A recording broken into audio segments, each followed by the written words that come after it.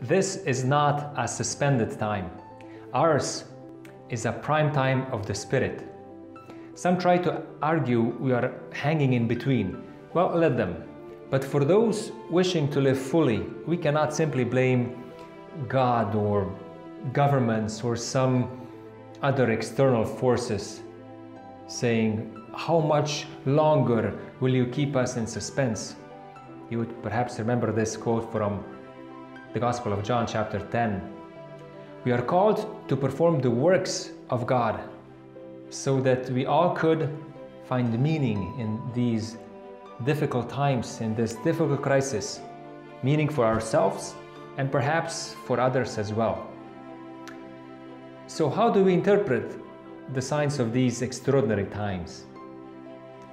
We mobilize and act, even if constrained by parameters from both inside and outside.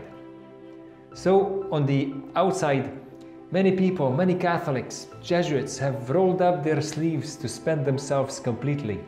In Europe and the Near East, for example, our Jesuit organizations and partners, friends, collaborators put themselves at the service of the weakest and often dying in different ways.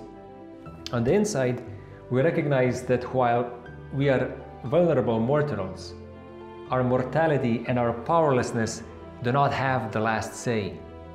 Only by facing our death with humility and faith will we be saved. Accepting our vulnerability may be one of the most freeing and spiritual remedies we can offer to ourselves and others.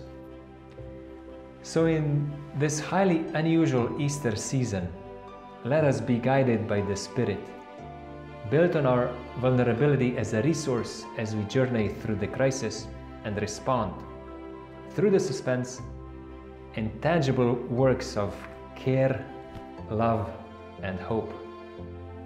God bless.